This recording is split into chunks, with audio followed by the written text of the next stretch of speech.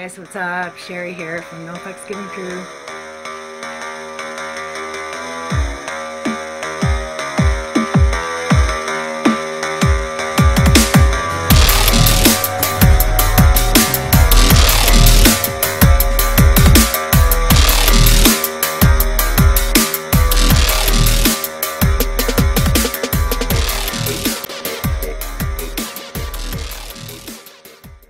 Hi guys, welcome to this week's Twin Flame reading. So this is going to be reading for June the 9th until the 16th. I'm using Romance Angels Oracle cards, and I think I will do a crossroads. Alright, let me pull the cards first.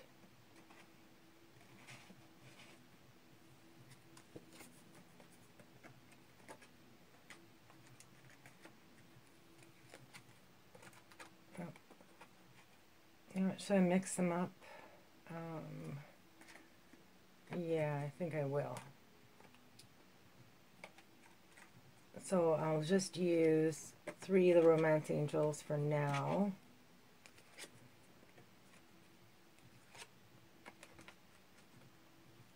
And the bottom of the deck as well.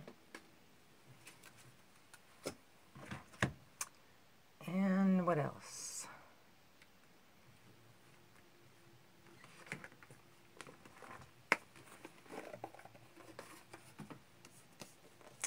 So I have Call It Baron Reed, Enchanted Map.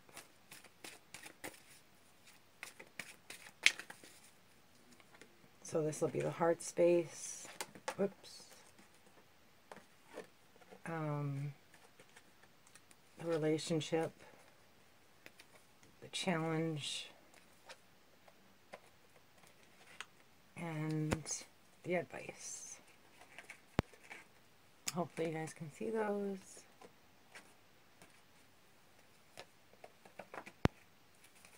Okay, so let's begin with the bottom of the deck. Express your love. Go ahead and make the romantic gestures. So in last week's Twin Flame reading, this was a strong energy that was coming from the masculine side. So now it's a shared energy between both aspects. So yeah, it's like, you know, when you feel love and you express that love, then it'll come back to you.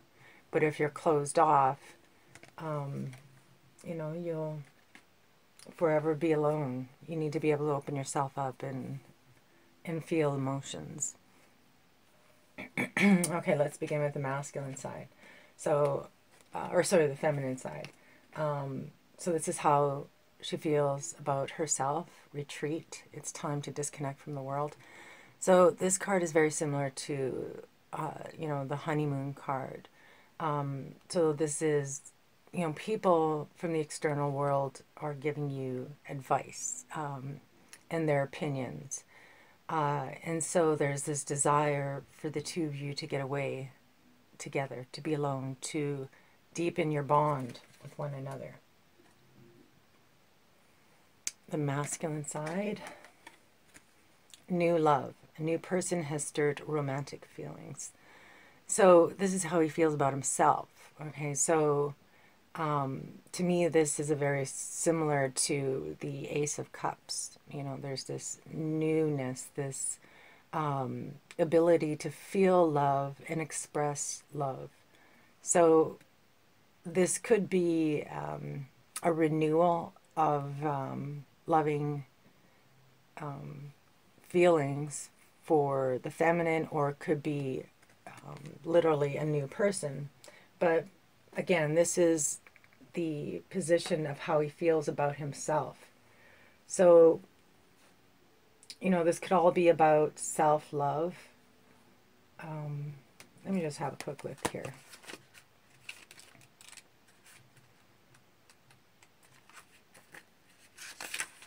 Okay, so they basically There's an introduction of someone new, or, you know, like I said before, it's a renewal of a connection. And you want to know if it's safe to explore this connection. So what this card is saying is that, yes, the feelings are reciprocated. You're both feeling this connection, and it is safe to love. It's safe to open up. So how does the feminine feel about herself? Trust. This situation is calling you to have faith. So she's beginning to trust the masculine. She is, you know, starting to trust in divine timing. She's asking, you know, the question, you know, is this my twin flame? Is everything that I'm experiencing real? And basically this card is saying that, you know, trust your gut instincts, your intuition. What is it telling you? Okay, so what does masculine feel about himself? Stay optimistic about your love life. Positive thinking and faith will bring you romance. Very similar energy of, you know, having faith that, you know, your divine feminine will come towards you. But more so, this is talking about positive attitude. You know, the law of attraction, you send out positive vibrations, it'll come back to you. And also this card speaks about self-love. All right, so again, positive vibrations, feeling those positive vibrations first. Feel the love first, and then that love will come to you. Okay, so what does the feminine want want the masculine to know? Engagement. Your love life is ascending to higher levels of commitment. So what I'm feeling with this is that, you know, even though things may be strained, there may be distance, there may be complications, she's forever committed. Or perhaps she wants to deepen the bond, because that's kind of what I'm seeing with the retreat, the trust. You know, there's this sense of her wanting to open up to, you know, to go to deeper levels, to higher levels. Okay, and what does masculine want the feminine to know? Getting to know each other. As you reveal your innermost selves to each other, your bond deepens.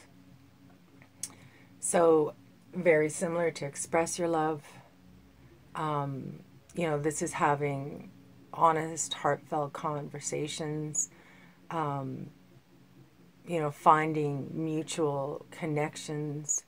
And it's all about deepening that bond. Get to know one another. So the masculine wants the feminine to know that he desires to get to know her, to make a connection, to explore each other again. Okay, so the heart space for the feminine, sad embrace. So just like the card shows, it's, you know, heartbreak, it's pain. In the heart space, she's hurting.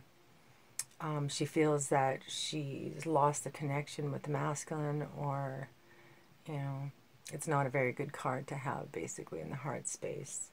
So there is some healing to do. What I'm seeing here is a real desire to connect with the masculine and heal. The heart space for the masculine, peaks of joy. So this is a very positive card. He's feeling like things are coming together, that his dreams are coming true.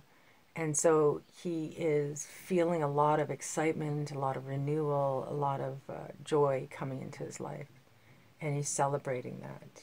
So this is in his heart space. Very opposite energies. And of course, in the extended version, I'm going to be doing a little bit of reading and, of course, pulling 3 additional cards.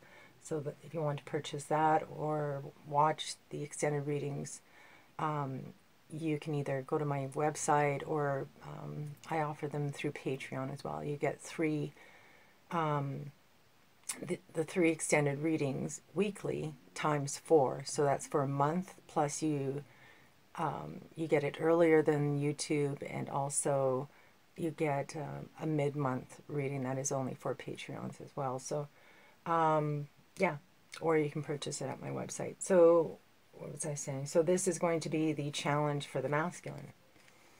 Oh, sorry, this is how he views the relationship. So ride the wave. So again, a feeling of peaks of joy, of excitement.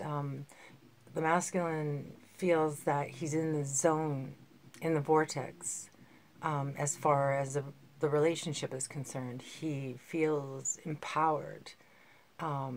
He feels that momentum is building. Yeah, and he's riding the wave, right? He's allowing the wave to take him where he needs to go. A lot of emotions here. Like these dolphins are obviously immersed in water, right? So water represents your emotions. So how does the feminine feel about the masculine? The relationship is the gentle gardener. So she is careful with her thoughts. She knows that her thoughts are seeds of intention that she sends out. So she's trying to keep her thoughts positive, even though there's a lot of pain, desire to reconnect. In terms of the relationship, she's nurturing it. Or she's in this nurturing energy. She's helping it to grow, to, you know, there's so much potential there, so much growth. Okay, so this is the challenge for the masculine compass. So the compass talks about your true north. So, you know, this is your inner guidance system as well as divine guidance system. So, you know, as long as you have your inner guidance system pointed towards your truth, then you can never go wrong, right? There will always be light in the darkness. So the challenge, masculine, is to find or keep your direction, you know, whenever things happen in your life. The challenge is to stay positive, not to allow, you know, the external world to knock you off course. You know, there's this sense of the divine helping you, guiding you, but perhaps you're not listening. And so the challenge for the feminine is goblins. Yes, of course. That's what I'm seeing here, right? The gentle gardener is all about thoughts, you know, keeping those thoughts positive. And then we got that sad embrace at the heart space. So the challenge is not to listen to those thoughts, to heal any wounds from the past, to not be afraid to venture out into, you know, places that you've never been before. So this really talks about old wounds needing to be healed. And what is the advice? Is into the unknown for the masculine.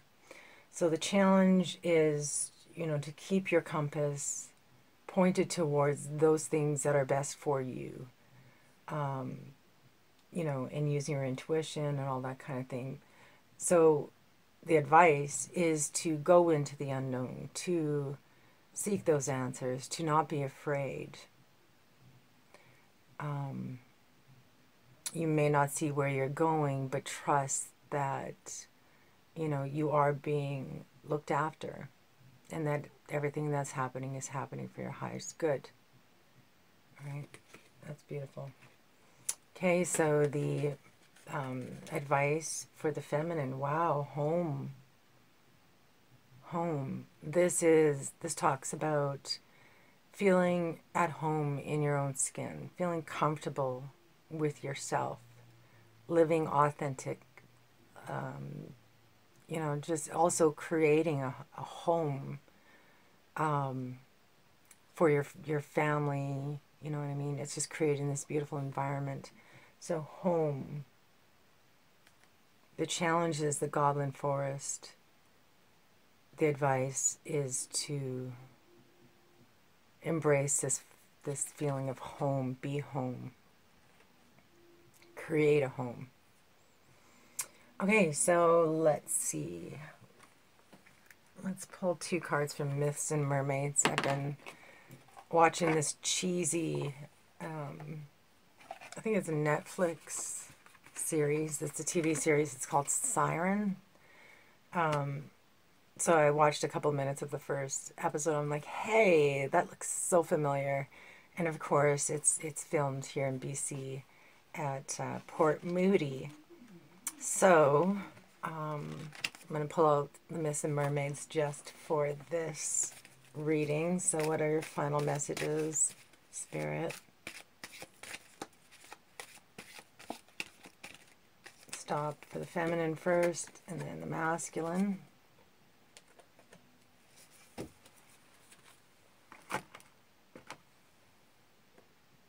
So yeah, anyways, the movie was about mermaids, right? And yeah, the siren song. Okay, so for the feminine first, green mermaid triplets, and the masculine, sea beasties. So the green mermaid triplet, this talks about having your friends around you. You know, you're not alone. So if you need to talk or reach out, you know, that's something that Spirit feels you need to do. Okay. Away from the pack, apart from the crowd, strong and sound in honor abound. Independent and proud, just don't forget your sisters waiting in the wings, the strength they bear, support and care. They're here, they're there, they're everywhere. Separation strains, but cannot break such strings. Immediately, I was thinking about a conversation that I was having with one of the subs. And, you know, the way that I see the channel is the masculine. I can't separate the two. You know, so if things aren't going well in the twin flame connection, there's withdrawal, there's, you know, resentment, there's, you know, negative energy, then I retreat from the channel. And I feel that there's this tug of war, and I need to be able to separate the two. Yeah, so that's my challenge. And to also realize that there's a lot of people out there supporting me, and not to get discouraged. You know, when I feel like giving up, there's so many beautiful spirits surrounding me. And, you know, I just want you guys to know I really appreciate you so much. I do feel that I'm in a, you know, a negative vibration, but you guys keep me positive. You know, I feel that my subs are dropping, my views are dropping, so it can be a little scary, you know, like I feel like I'm losing control of the situation, but all in all, I gotta stay on the positive side and think about the positive things because you create your own reality, right?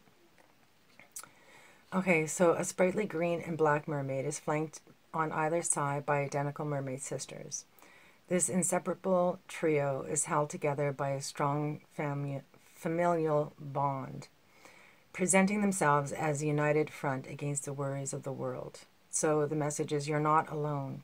There is no need to feel so isolated. You've got your sisters by your side.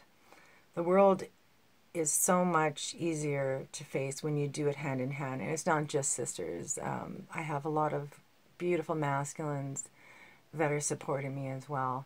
I actually wanted to mention 2 of them. I have this, you know, small group of enlightened souls that I connect with. They're my family. And we like to get together every once in a while and do a group meditation. And we experience some pretty crazy stuff. When we're in a group meditation, we can pick up on each other's energies. We can see the lights that are permeating off of one another, you know, that kind of thing. So I just want to mention 2 names. Phil Good, who is a tarot card reader and astrologist. So I'll put their links below, and also Kevin Scotland. Him and his buddy created a new channel. I think it's Love to Love. So yeah, I just want to mention those 2, and they're 2 divine masculine who are really trying to make a difference in the world. And I'm very proud of them. Okay, so let me just finish reading here. So you are not alone. There is no need to feel so isolated. Sorry, so isolated. You've got your sisters by your side. The world is so much easier to face when you do it hand in hand. Even when they are not there bodily, know that they are with you in mind and heart. Need an ear to listen, a shoulder to cry on, perhaps a pep talk to cheer you on. You know who to turn to, so don't hesitate to reach out. Very nice. Okay, just one moment. Okay, sorry about that. So sea beasties. Oh, wow. So 8 and 9. Okay. Here in the murky depths we dwell, trapped in darkness like a jail, obscured by she who holds the key, yet does not lift the veil, yet chooses not to lift the veil. Our clandestine existence can, our shadows no longer condone. Buried deep we wait, we sleep, unknowable or just unknown. A strange maiden in a tentacled headdress fixes her sightless eyes straight ahead, unaware of the bizarre creatures surrounding her at the bottom of the deepest sea. So the message is, be aware of deeply buried thoughts and desires. Lately you've felt some unfamiliar stirrings from thoughts and desires buried deep below the surface. These elements of self may be things you've forgotten, and they may be things you have intentionally ignored or unconsciously repressed. However, they're still there, and it is time to acknowledge their existence. These ideas and emotions, perhaps even fears, may be difficult to retrieve or recall, but do not worry. Nothing is impossible, and the more you concentrate on becoming self-aware, the better you become at understanding these hidden pieces of your personality. Okay, so, you know, these hidden thoughts, I'm really getting that sense of into the unknown. This is into the darkness, diving into those places that you're afraid to face. Right, so open up and explore those parts of yourself. All right, so I do hope this helps. I'm sending massive love your way. Don't forget to like, share, and subscribe. All right, cheers.